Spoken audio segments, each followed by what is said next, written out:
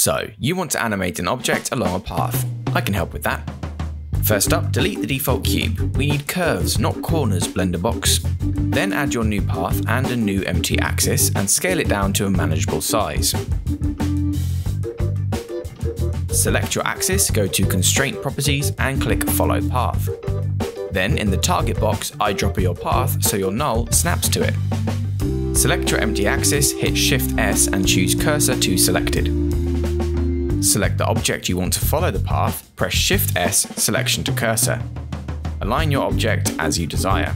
Select your object, then Shift select your axis, press Ctrl P to parent your object to your axis.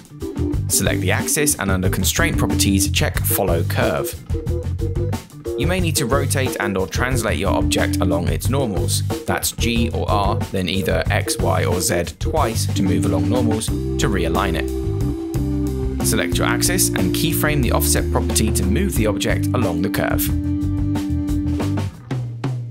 And that's it, objects animated along curves. Cheers!